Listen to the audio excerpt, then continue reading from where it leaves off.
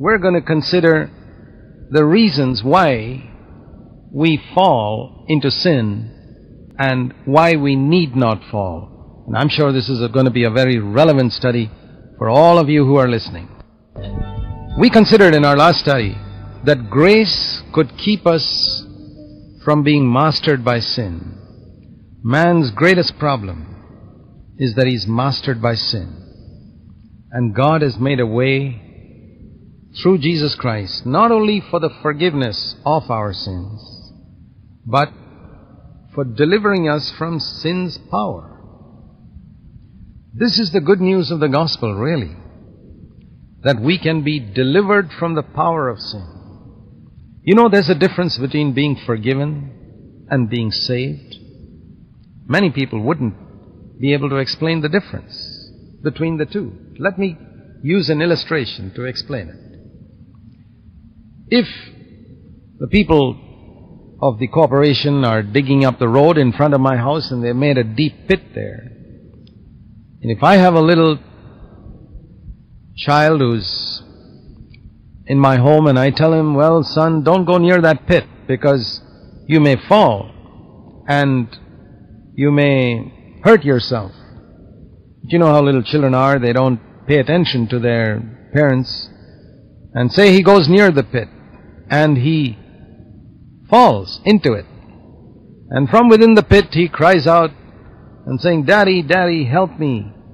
And I hear that voice and I go running and I go there and say, son, what happened? He says, Daddy, I'm sorry, I disobeyed you and I've fallen here in this pit. And that pit's about, say, 8 feet deep. And I say, well, that's okay, son. I forgive you. Goodbye. And I leave him there and I go. Have I forgiven him for his disobedience? I certainly have. Have I saved him? No, I haven't. Do you understand the difference now between being forgiven and being saved? David said, bless the Lord, O my soul, who forgives all your iniquities. But David could not be saved from the power of sin. It was the same with every person in the Old Testament. But when we turn to the pages of the New Testament, in the very first page, we come to this verse in Matthew 1, verse 21. You shall call his name Jesus, because he shall save his people from their sins. Not just forgive their sins. He will save his people not in their sins, but from their sins. If the gospel message is only that Jesus can forgive me, but cannot save me, I would say it's good news, but it's not as good news as it should be. It would be like telling the woman caught in adultery in John's Gospel, chapter 8, you remember what Jesus told her? Has no man condemned you? Jesus asked her, and she said, no man, Lord. Well, Jesus said two things. He said, I don't condemn you. John 8:11. Now don't sin anymore. That's the twofold message of the gospel. I do not condemn you. Go and don't sin again. Now, if there was only one part to it, I don't condemn you. But, you may go and you may fall into sin again. You may again live in adultery. That wouldn't be very much of a gospel. But these two parts. The gospel message has got two sides to the coin. And if one side is missing, it's an incomplete gospel. People talk about the full gospel. Well, here it is. In John 8:11. I don't condemn you and don't sin again. Mercy and grace. Forgiveness and victory. They only had forgiveness under the law. Now we have forgiveness and victory.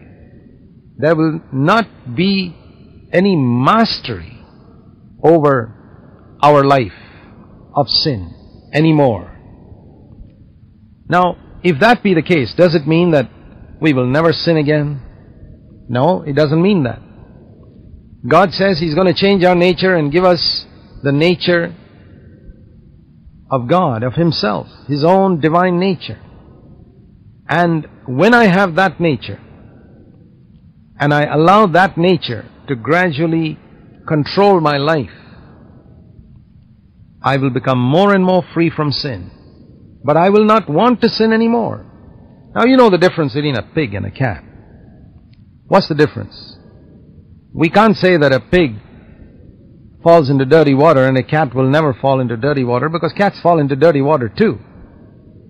But we can say the difference can be observed when both these animals fall into the dirty water, that one relishes the experience and the other jumps out immediately, and not only jumps out immediately, but the cat licks itself and makes itself clean.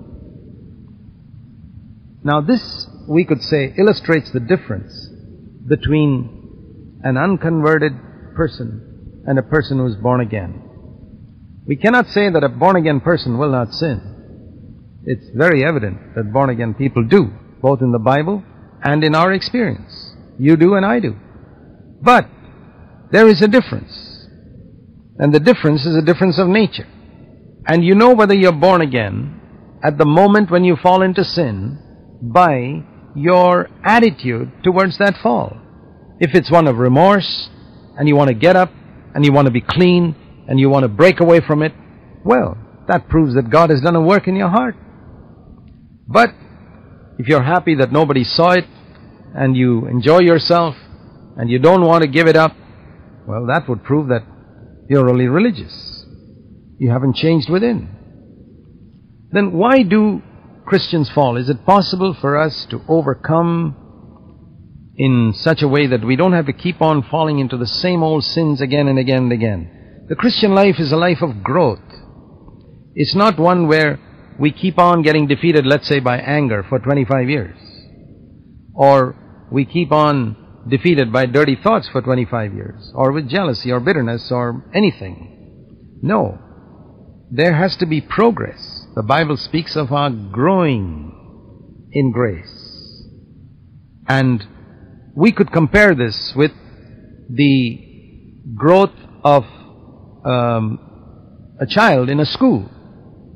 You know, a child goes to school, and as year passes year, it goes from one standard to another standard. It learns things in one standard which it did not learn in the previous one. We can say it overcomes certain problems, let's say mathematical problems, in one year that it could not overcome in the previous year. Let's say a child does not know how to add. But then after a year it knows how to add, but it doesn't know how to subtract. And then after another year perhaps it learns how to subtract, but it doesn't know how to multiply. And then after another year it learns how to multiply. And then it learns to divide, and then it learns how to get square roots. So this is growth. And here is an example of how it should be in our Christian life too. Growth where we overcome area after area in our life where once upon a time we were defeated. Just like that child overcomes area after area in the whole realm of mathematics where once upon a time it was totally ignorant. This is growth in grace. Then what shall we say about a child that's repeatedly failing in the first standard? Is that God's perfect will? Certainly not. We will never be sinlessly perfect here on this earth. But we are to press on to perfection. Just like a child starting in the kindergarten class presses all the way, hoping for a PhD perhaps one day. But there's a pressing on to something higher each year. The Bible says in Proverbs 4 and verse 12 that the path of the righteous, Proverbs 4 verse 18 actually, the path of the righteous is like the light of dawn that becomes brighter and brighter as the day progresses until it reaches the perfect noonday position. Brighter and brighter, just like the sun from dawn to midday position. There's never a time when the sun goes down and it becomes darker. It gets brighter and brighter and brighter and brighter, and that's God's perfect will for us. Just like for a child in school, we expect it, if it's in first standard this year, we expect it to go to second standard next year. It won't reach 10th standard for another 9 years, but we expect it to reach second standard the next year, the third standard the next year, and so on. God's will for you, my friend, is that you should go from one degree of glory to another. Progress, overcoming. You're not to be defeated by the same sins year after year. You're to be an overcomer. then why is it that some students fail and fail and fail and fail repeatedly in the same class? Well, there could be many reasons, but I think one of the fundamental reasons is a lack of the fear of God. In the book of Proverbs, chapter 9 and verse 10, it says that the fear of God is the beginning of wisdom. In other words, it's the first lesson in the school of wisdom. It's like learning the alphabet. You know, when you go to school, when a child goes to school, the first thing it learns is the alphabet. What is the alphabet of wisdom? It is to fear the Lord. And it says in Proverbs 8 and verse 13, to fear the Lord is to hate evil. We hate evil because God hates evil. When we hear that God has called us to be holy because He is holy, and we are gripped by it, we begin to hate sin. Let me ask you a question. Why is it that you find when some other believer is nearby, you don't fall into some sins which you fall into when you're all by yourself? When you're alone in a room, all by yourself, there's nobody around. Why is it you fall into certain sins, and if at that moment a believer walked into the room or knocked at your door and came in, you wouldn't think of or dream of committing that sin?